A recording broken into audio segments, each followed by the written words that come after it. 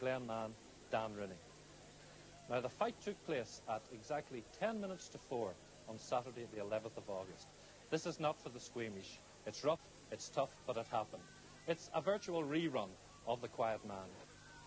It is on now. The first jump there from Aney McGinley. Dan goes into him. Yes, Dan's standing for no messing here. No big jump yet. He's hoping his changes here. It looks rough. Two big men. Look at the face of Dan Rooney. What determination in Dan's face. We go there looking at each other. Yes. They're blocking off each other's trumps very well. Here comes Dan here. Yes, this fight, Dan has him, I think. But if someone lifts their hand, there could be awful trouble. Yes, Dan is moving in here for the kill. This, Dan's eye is open. If someone else raises a fist, there could be awful trouble.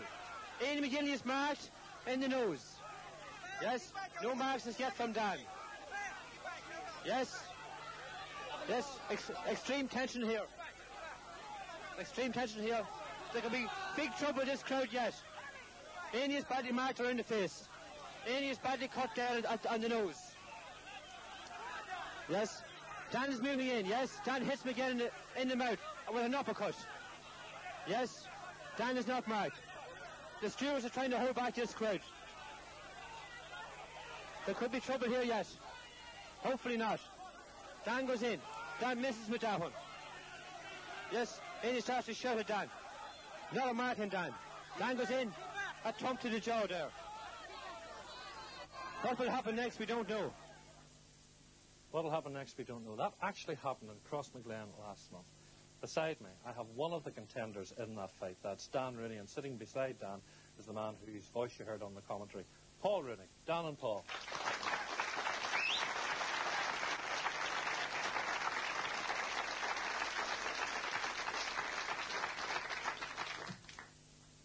It's a rough fight, Dan.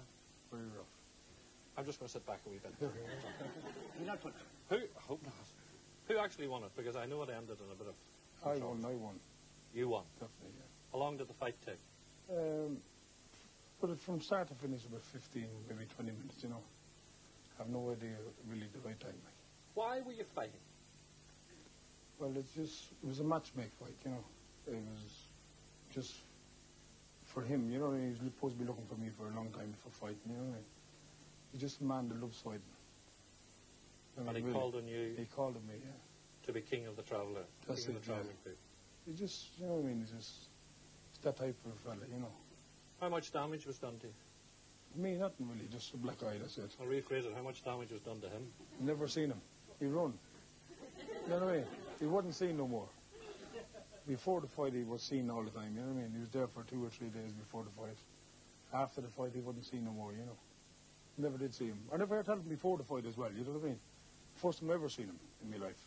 And you come over, you now live in Luton? I live in Luton, I come back for the fight now. You come over and you went across McGlen? I fought him. And you beat the... That's it, yeah. Well, how much money did you make? Not a penny. Come on, Dad. Penny. No, nothing, no.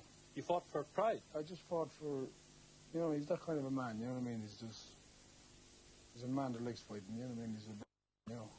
But have you fought before in a fight like this? Yeah, it's like the same thing again. Yeah, before, but 9 years before this, you know, the same with another man again, you know.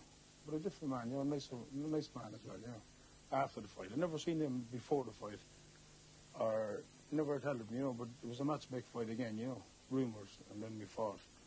And then never seen him before this, before we did fight it, before I never did see him. So we fought and that was it, never seen him ever since. Well, I've seen him a couple of times, but that's 9 years ago, never seen him ever since. Right. Is this a tradition among travelling people? Do you have to fight? No, it's a word of mouth, you know what I mean? People, you know, say, if they're in a pub or drinking, you know, I'll get such a fella, well, I'd fight him, you know what I mean? Then the rumour gets around, you know. But had you not come, what would have happened? It'd be a bad thing, you know what I mean? If I hadn't come there, it'd been bad, you know, very bad. But he was on it all the time, you know what I mean? He's a bit of a mouth, as you. That's it, yeah. A very big mouth. put your very big hand in his very big one. Yeah, that's it. Well, if you see the tape, you know what I mean? I've seen all the tape, I must admit. Yeah. It's rough, tough, by Jove stuff. Paul, you were the commentator on it. Tell me what happened. Did all these travelling people just descend upon Crossmaglen one day? Well, really, it's not the travelling people. Dan Rooney was born and bred in Crossmaglen.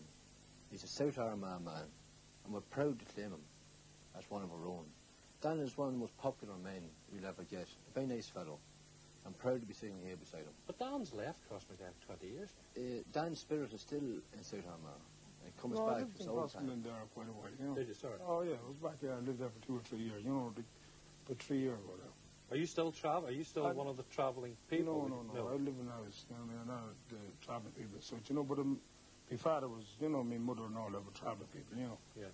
But Lord mercy my father. But other than that, you know, we never, I live in the house all the time, you know. The connection, Jerry, is that the travelling people have never clung to the Queensberry rules, which, as you know, the likes of Barry McGuigan fighting. Yeah. These fights, these street fights, these were the type of fights before the Queensberry rules came in, the Marquess of Queensberry rules. But these fights, surely, Paul, are totally illegal. Well, anything you enjoy, Jerry, is illegal.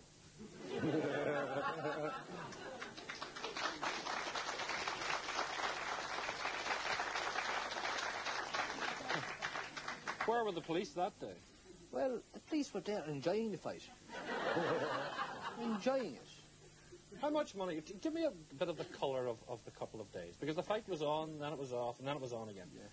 I take it there was large amounts of money being bet on either Dan or your man McGinley. Well, as Dan said, Dan was fighting for pride. The pride of the people of South Armagh. Dan doesn't want fighting, but Dan will not shirk from it. Dan is a very brave man. But who was betting money? Who was betting the money? Well... Did you hear of any money changing hands? Well, there was a lot of money. How much? You could say nearly, I would estimate that there was about, I was talking to a punter, there's about £300,000 changed hands across Midland. Are you serious? That is the fact. The travelling people are the people who have money. Well, that's only